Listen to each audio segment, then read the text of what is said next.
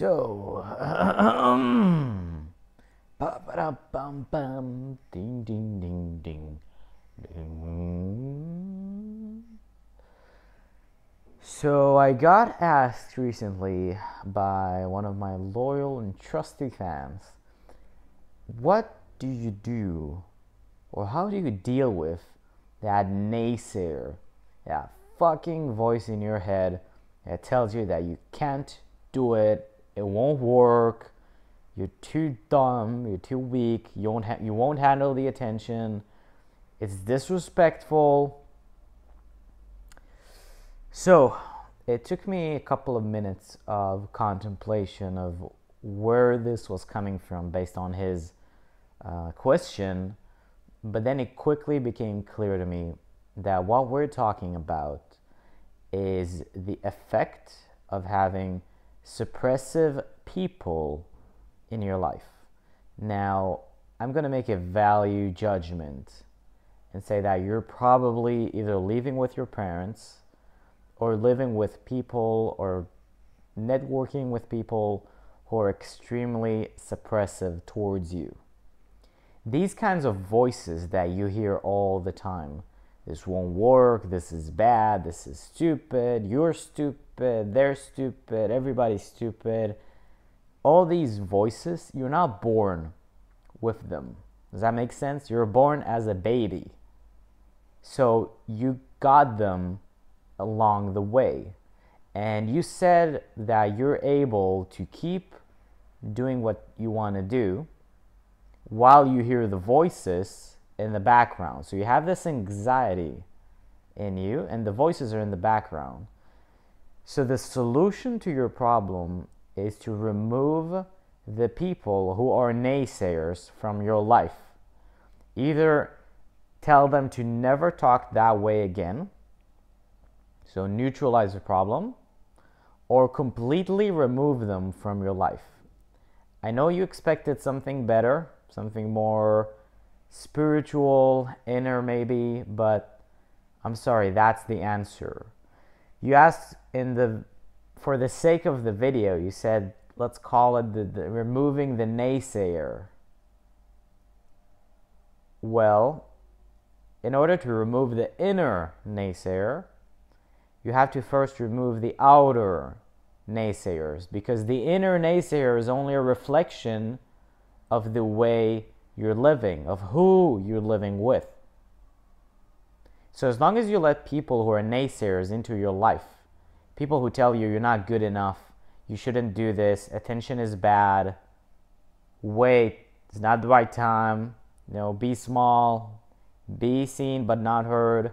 As long as these people run your life or even give you these messages, which are false, but they give you these messages, you won't be able to stop hearing that inner naysayer because you don't know how to shut up the outer naysayers. So the way you treat the outer naysayers is the way you treat your inner naysayers. You just let them be. Is that the way it works? If somebody was hitting you every day, would you just let them be? Of course not. You would stop them and tell them to stop it, or I'll either leave or I'll have to press charges. If somebody was calling you an idiot and saying, you're a fucking moron, I hate you, you fucking idiot, you're good at nothing, it will be pretty clear that you should leave.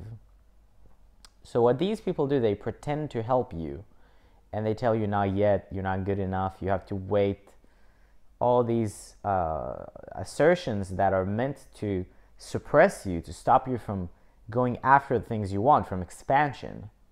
You should also watch my previous video on the truth about relationships, or secret about relationships, that I just uploaded yesterday, because I also talk about what happens when you carry around you these people who are suppressing you and slowing you down, and how you can never hope to even have the slightest chance of achieving your dream if you let them be in your life.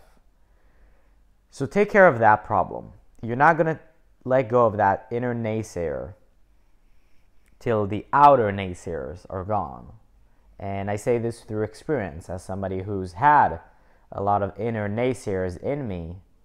And once I've broken out of it, once I decided I'm not going to listen to these people anymore, I'm going to live on my own, the inner naysayer was also gone. Now, when I came back to these people, I was already independent in my thinking, so they could not control me like they could then, and I could pose limits on how they could speak to me. So just because I tell you to cut them off, it doesn't mean you have to do it forever. But it does mean that you're going to have to take control of your inner space and then control their reaction towards you if you want to have them in your life.